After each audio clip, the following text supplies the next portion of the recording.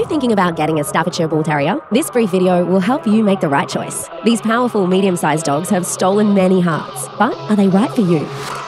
Although they were first bred for fighting, Staffies are friendly, loving companions. Staffies are friendly toward humans, but their terrier genes mean they can be aggressive toward other animals. So early socialization and common sense is important.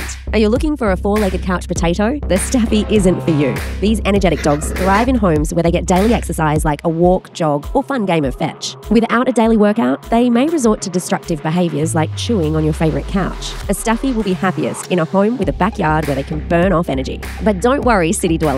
With proper exercise, these adaptable pups can settle into urban living just fine. Staffies are relatively healthy, but like any breed, they have some health risks, like eye and skin issues. Stay away from the blue and white colours if you want to decrease the chance of a skin problem. Do you want to compete in sports like obedience or agility? Staffies are up for the challenge. Just remember to be aware of their prey drive, and leash training is essential.